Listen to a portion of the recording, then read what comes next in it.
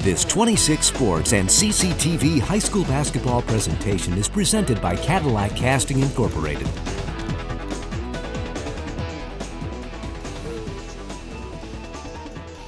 All right, it's halftime here from Cadillac High School. The Vikings with a 5-point lead, 27-22 over Mount Pleasant. The Oilers tonight coming in are being led by Logan Ingram. Logan has 9 points at this point, and Taylor White has 6. Also scoring for Mount Pleasant. Also Tori Griffin with 4, Addison Gecker with 1, and Mackenzie Egger with 2. So they have 5 players in the scorebook. How about for the Vikings? The Vikings don't have quite the balanced scoring that I'm sure Coach Mack wants. Molly Anderson's leading with 14. McKenna Bryant has 7, and Macy Brown has 6, and that gives them 27 points, which gives them the 27-22 lead.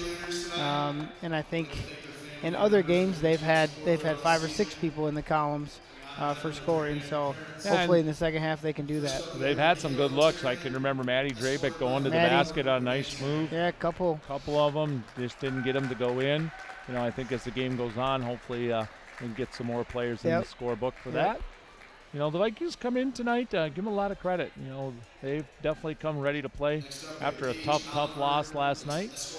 On your screen, everybody, you can see the members of the cheer squad being honored here tonight.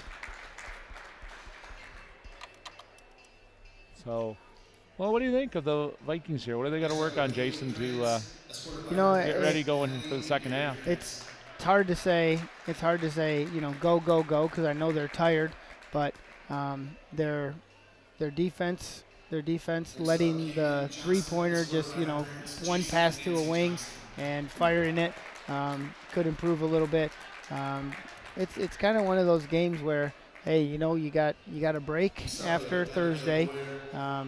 Get some subs in, get a good rest when you're on the bench, but give everything you have when you're on the court. Yeah, don't get tired. Absolutely. Play hard till you get tired, let coach know. Yep. So. Yep. Jason and I will be back with third quarter action here in a little bit. We hope you're enjoying our broadcast here on 26 Sports and CCTV.